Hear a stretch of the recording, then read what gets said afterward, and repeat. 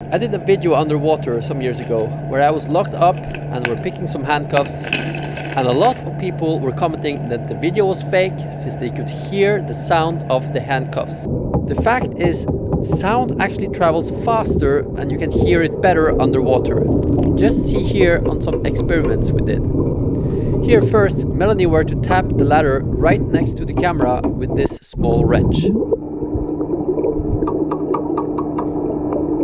Then she swam to the other side of the pool and tapped the ladder over there.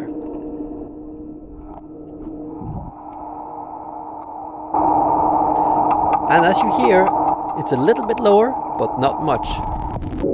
So let's see how it is if we go to the big pool at different distances.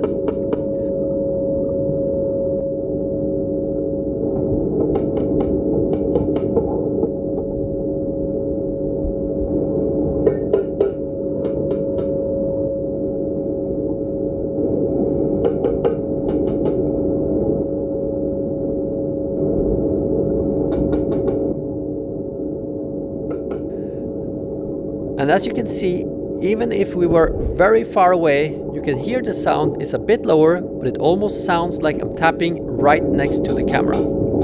This is actually one of the methods scuba divers use to signal each other underwater. They fasten a small metal ball on a rubber band on their diving tank, and then just pull it and let go to signal their friends when they want their attention and they're far away. Try it next time you're in the pool and you will see. Hope you liked this video and have a nice day. And remember to subscribe if you like content like this.